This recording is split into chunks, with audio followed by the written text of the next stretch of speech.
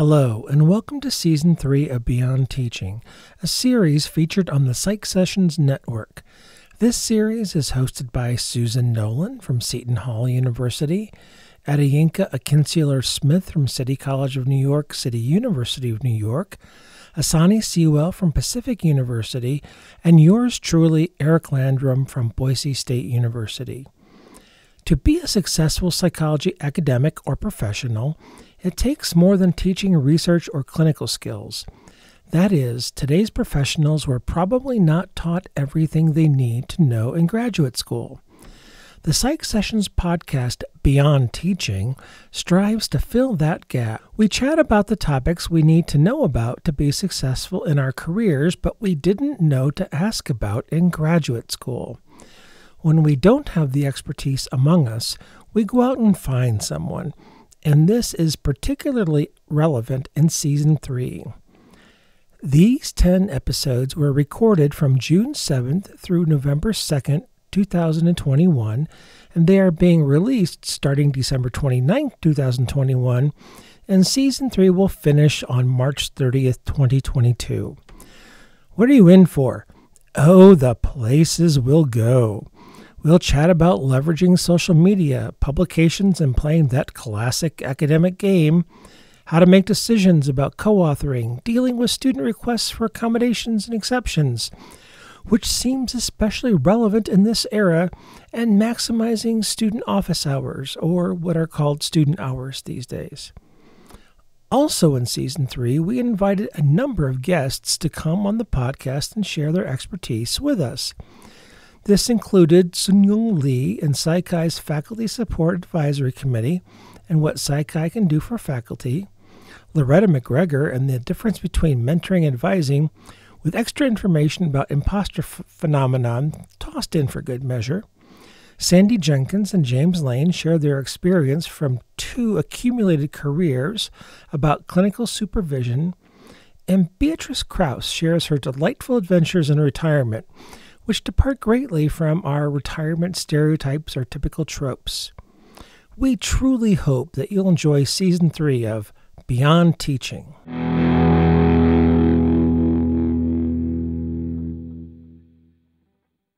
Hi, welcome back to another episode of Beyond Teaching.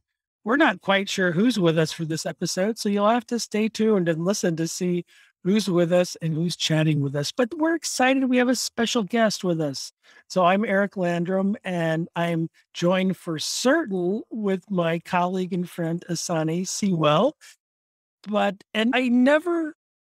So Seungyeon, I don't know if I ever say your first name right or not. I'm never confident. So will you please introduce yourself and tell us about your affiliation and your department, please?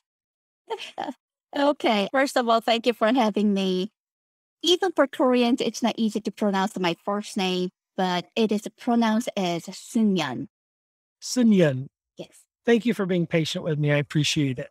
Not at all. You did a great job. And I'm an associate professor of psychology at the University of Arkansas at Monticello. It's one of the U of A campuses located in Southeast Arkansas. And Monticello is obviously a small town that holds a population of 9,900. Okay. And we don't have department of psychology per se. We only have a psych major with full faculty, including myself. And I belong to School of Social and Behavior Sciences, which can actually serve as department. And I've been member of Psychi since 2014 as a primary faculty advisor. So our chapter activity has been pretty much based on my supervision, because when I first got here, they literally just assigned me as a primary faculty. And we've been growing ever since then. I'm also a member of APA, SPSP, and also Society for Teaching of Psychology. Well, that's awesome, because that last one, Society for the Teaching of Psychology, that's STP. That one, we also have with us today, I'm just going to go ahead and introduce them, although they think they're going to be silent the whole time. Seungyeon Nolan, who is currently the STP president as we speak from Seton Hall. She's with us. And Yinka Akinseler Smith from, it's a very long name. It's CCNYCUNY in New York City. And I probably got those out of order. And Yinka, I apologize for that. Oh, all right. She's giving me thumbs up. And I've already forgotten the emphasis on the syllable. Sunya. I said it wrong. Help me again. Seungyeon. Seungyeon, thank you. Last name is Lee. It's Dr. Lee. I want to make sure that we got that in properly as well. You said you've been active and involved primarily with Psychi since 2014. And one of the reasons that we wanted to have you on today, and I'm going to stop talking so much here in a moment. Tell us a little bit about how we think about Psychi as an organization for students, but we want to shift gears a little bit. Tell us about how faculty members can leverage the opportunities, A, for their students, but B, for themselves. If you wouldn't mind walking us through what opportunities are out there for us. That is a very good question. In fact, many of those faculty members that has been really active to other professional organizations that they know, such as APA and also STP we mentioned.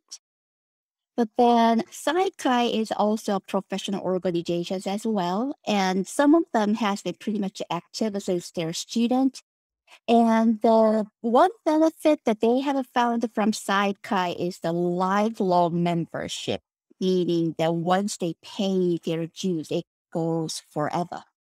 So they try to actually leverage their advancement.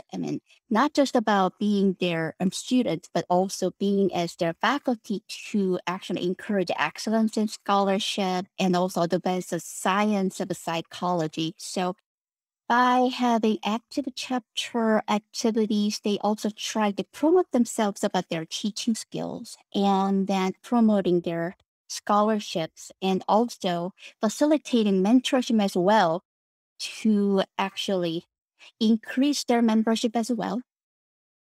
And also they try to provide resources for leadership and also creativities along with community events and also volunteering activities that actually make their studies like interdisciplinary or multidisciplinary and try to actually bring out some open science so that students can actually not just only engage in it, but also replicate existing studies that they're interested in and then try to build up a larger community based on their activities. So faculty altogether actually have a lot of interesting activities that actually make Psychi stronger. It's so interesting to hear you say that because I became a Psychi member when I was an undergraduate psychology student back in 2003, let's say. And I've not really thought much about my Psychi membership or status, quite honestly, until this conversation right now. So I hadn't thought about the ways that it could benefit me as a faculty member. So thank you for bringing that to my attention. I think one thing that I hadn't considered was the lifetime membership option. So that sounds like that's an opt-in, right? So I, paid some dues, or my department paid dues when I was an undergraduate, but I'm sure that my membership is now expired or is dormant. Do you know anything about that piece? Or am I always a Psychi member, just inactive? Well, that's another good question. When I first became member or students that actually turn out to be a Psychi member, a lot of the time I found out that I signed up their membership during their undergraduate, but then sometimes they didn't find their membership exists or not because they keep moving to another institutions and forgot about it, or there are cases the chapter turned out to be inactive so that the advisor has to actually make their chapter active status. In my case, I know I signed up for Psychi when I was a junior year, but then when I actually moved to one of the Northeast coast for my master's degree, I forgot about it. And eventually I ended up having my master's degree in comparative literature, which has nothing to do with psychology. Then I applied my PhD in educational psychology and just starting out, wait a minute, I had my membership, so I have to dig in my first and everything. And fortunately, I mean, if the record is there, then you're still a member. I just have to make my status as an active and try to actually find out what are the opportunities out there during my graduate school year. And also after I graduate, what are the things that I can get involved? Then I came to this institution as a faculty member right after my PhD. And then first things that my boss asked me to do, my dean, is to become a primary faculty sponsor of a psychi. So I was like, okay, the things happen for a reason. And then starting out that, I was thinking, okay, so I was a student, but then now I was a faculty. How can I possibly bridge between faculty and students to make my major grow? Then I didn't know what to do from the very beginning, but I started to think, okay, so if I were an undergraduate student sitting in the classroom, and if the faculty actually talk about different types of opportunities and get involved as an honor society, then what are the things that they would be interested in? I also think about they have lots of classes, they have at least one or two part-time jobs, and then they're still catching things up. So I didn't want to actually overload what they're doing. I want to be realistic faculty members. I was like, okay, so if the students are interested or actively involved in community services, so I can begin with that. So I started out actually hosting a blood drive, which we often involved in twice a year annually. And then we actually hosted a booth nearby there and then introduced our society and the beginning from right there. We revised our bulletin board, our brochure to actually make new members get more excited about it. And then we also brought some Skinner's box and then do some experiment and let pre-college students get excited about what honor society do and then what psychi means and then what psychology major can actually benefit their careers, that kind of stuff. We also participated in school activities, go to local elementary, middle school and talk about bullying interventions and what school psychologists do. That was pretty fascinating experience that students love about it. And when my colleague is actually interested in a new faculty member, I mean, they clearly remember that they also joined the psychi when they were an undergraduate or graduate student, but they couldn't figure out where their members card is. I contacted the headquarters to find out their membership numbers. And then they started out actually bringing their students to regional conference to actually make their student presented. So that's a small step. And then they also bring out the best students to the national conference like APA and A to make them actually have some better experience. And then starting from there, we also apply the research and then travel grant to make them succeed. And then we realized that there are quite a few resources that can easily facilitate for student side, but then compared to student side, we also need those faculties actually promote those types of activities.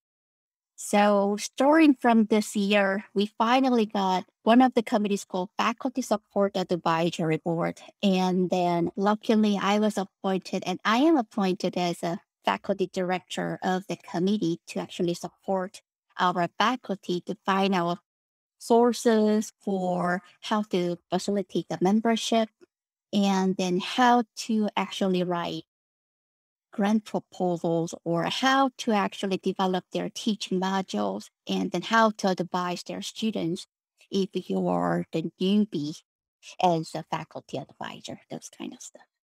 So, Asani, just to circle back to a couple items to reemphasize. So, once you're a member, you're always a member. It's a lifetime membership, as we've already mentioned. And if you went to psychi.org, and you logged in, there's a membership prompt there that you could submit and you could ask for what's my membership number. And in a day or so, they could look it up for you and get it. And Yinka, I wouldn't be surprised if you, I'm not surprised that you remember, of course. This conversation is triggering something in my brain. I think when I was in my master's program back in, I think I would remember. That's an audio I got my pin upstairs. Yeah. You get a little pin, right?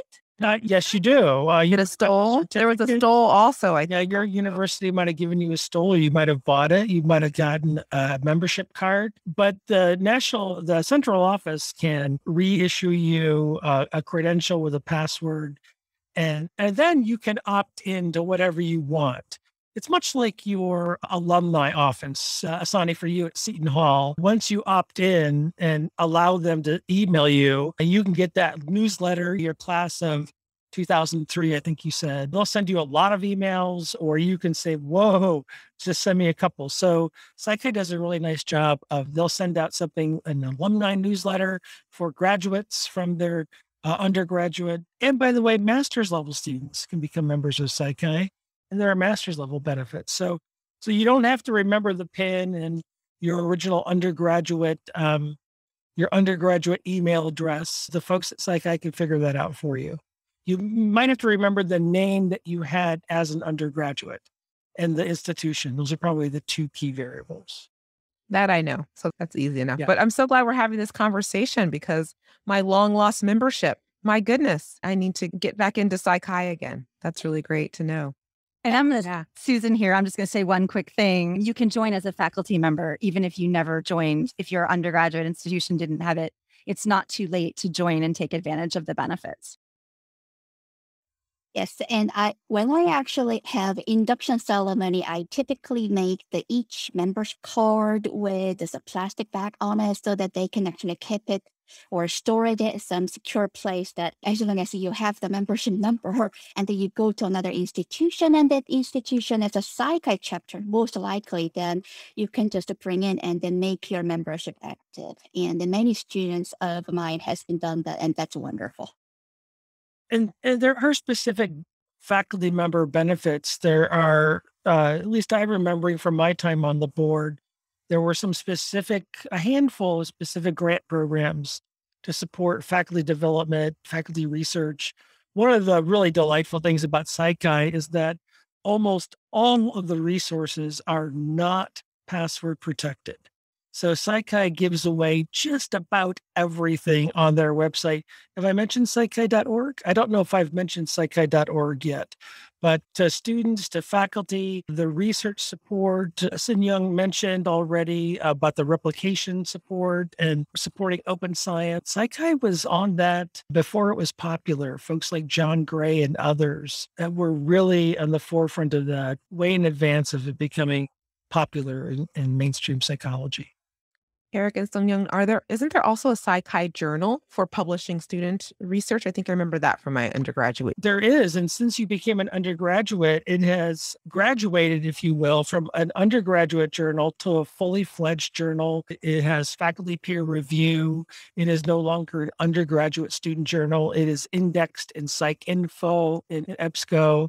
Remember off the top of my head what the impact factor is, but it did launch as the Saikai Journal of Undergraduate Student Research, and that is no longer the title. I believe it's the Saikai Journal of Psychological Research. Yes, that's correct. And that it goes through like a rigorous peer review journal process like other journals do. And as long as the research is, well, outstanding, or if student authors think it is a good research, we do encourage them to actually submit it, because the quality of the research is the key. And that as long as the primary author is our member, most of the time it's all members are Saikai members and they submit it, but at least bottom line is the primary author has to be a Saikai member.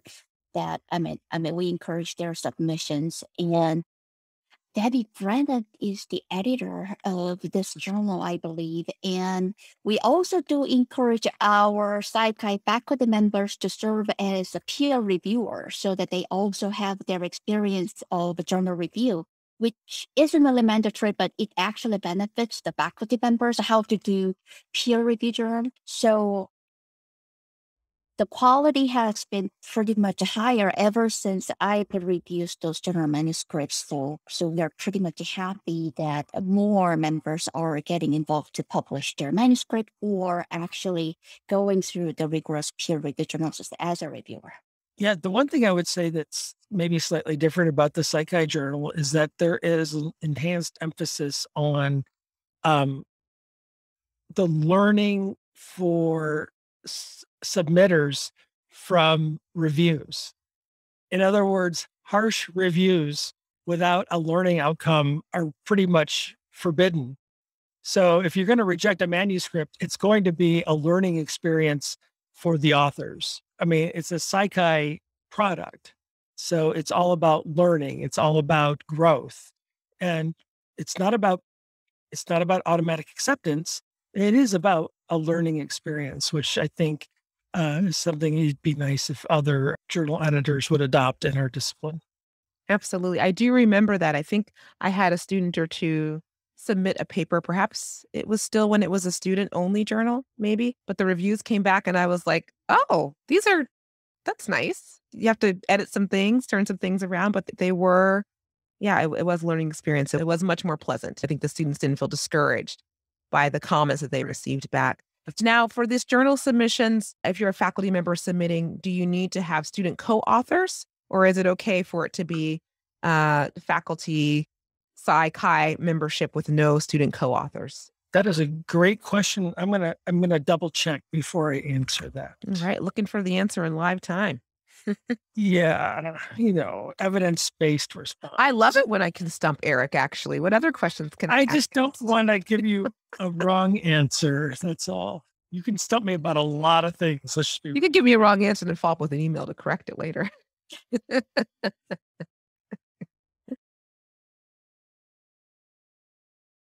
We can edit the gap out. Yeah, I think you should tell our listeners what you just found.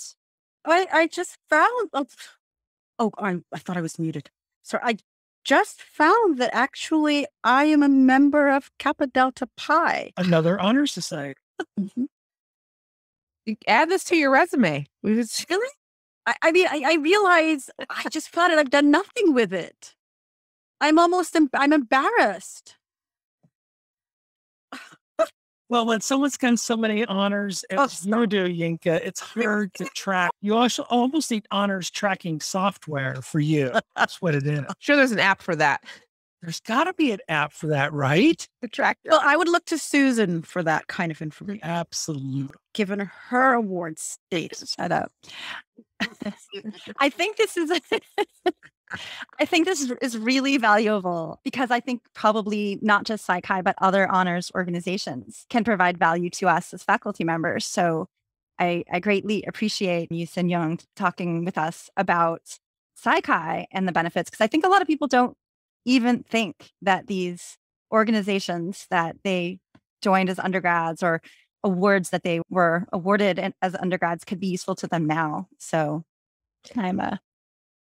Can I ask a question? And it might be a little bit controversial, which is, why don't more faculty know about this? Do you think that Psychi has a promotion challenge in terms of faculty more widely knowing that their Psychi membership in undergraduate continues, throughout their entire lifetime? Do you have any thoughts about that? Or maybe it's just me. Maybe I do, but I was going to go ladies first.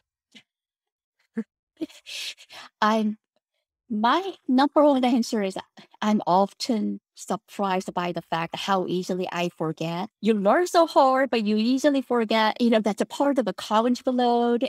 I mean, we have lots of stuff going on, and undergraduate actually requires lots of hard work, and you can't just focus on your major field. I mean, it's different than what graduate work looks like. So, I mean, many students got so excited about joining some kind of honor society like a Psychi, but then once they graduate, and some of them actually turn out to be working at the private sector, and then sometimes they just forget about how activity they have been involved and whether it's a lifetime membership because it's a one-time fee. We don't charge like annually like other organizations, something like that. So they know it's there, but they just don't prioritize the membership upfront. Graduate schools also have different activities going on, and sometimes they forget, oh, now I remember I have a Saikai membership, but then they were like, okay, now what am I supposed to do with the membership? Turn out to be often the fundamental questions. And often that question actually lead on to the faculty member.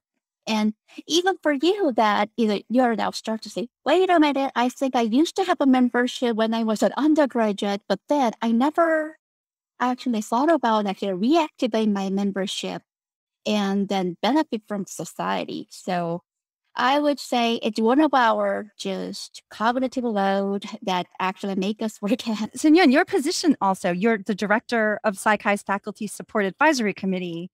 Is that a new role? Because I wonder if that reason that we faculty members don't know is because only recently Saikai has appointed someone. Are you the first in that role, I think?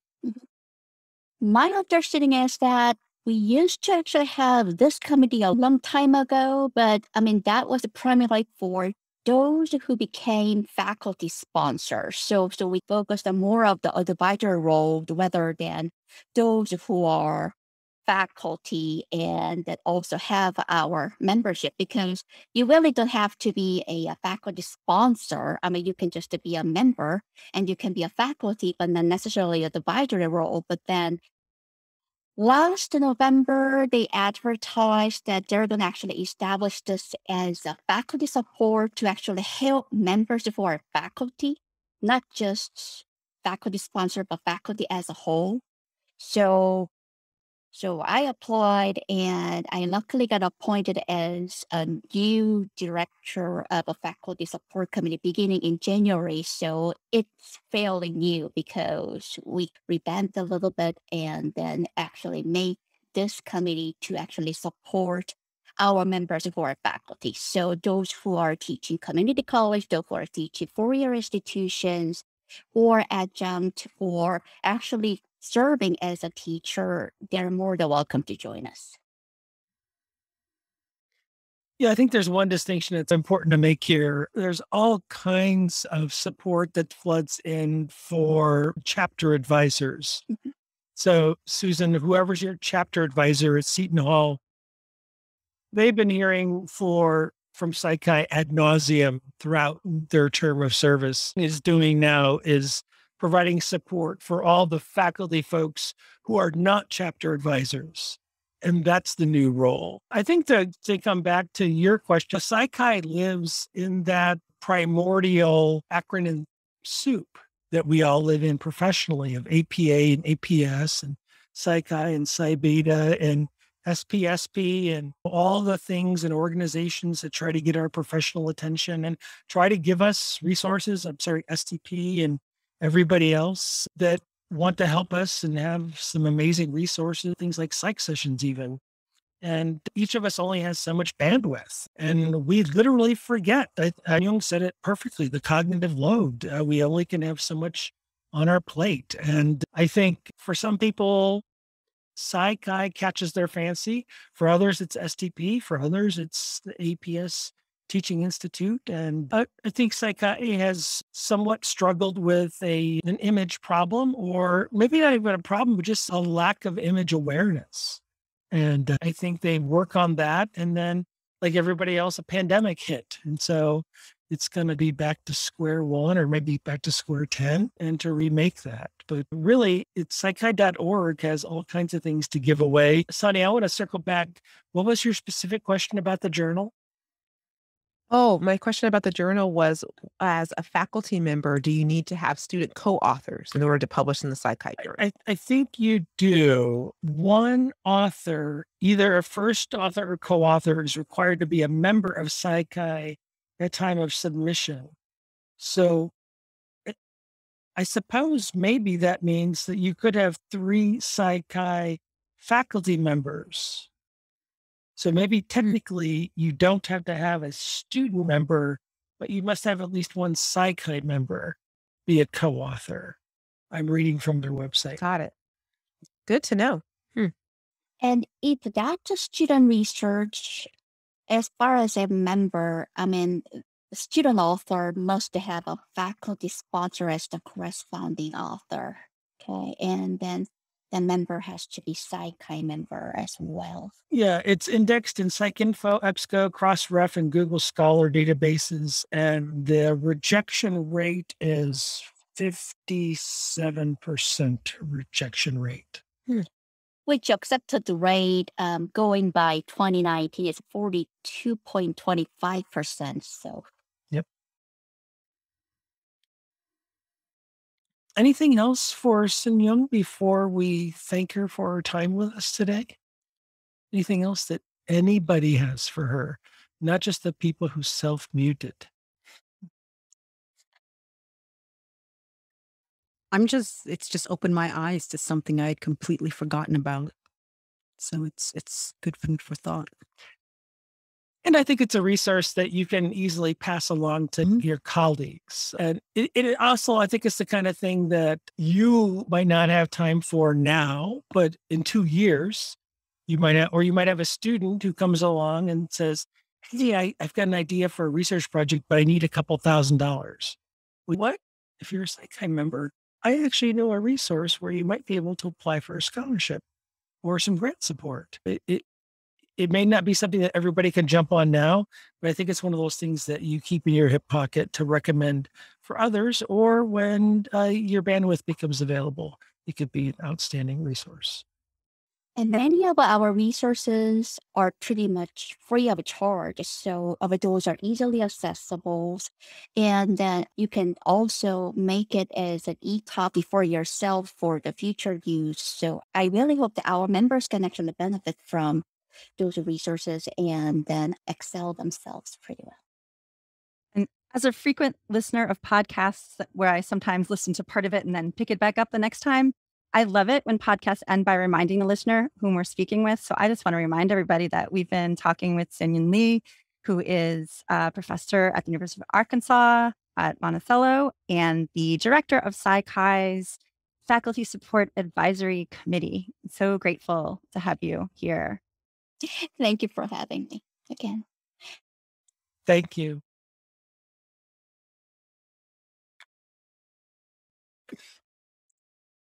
That was great.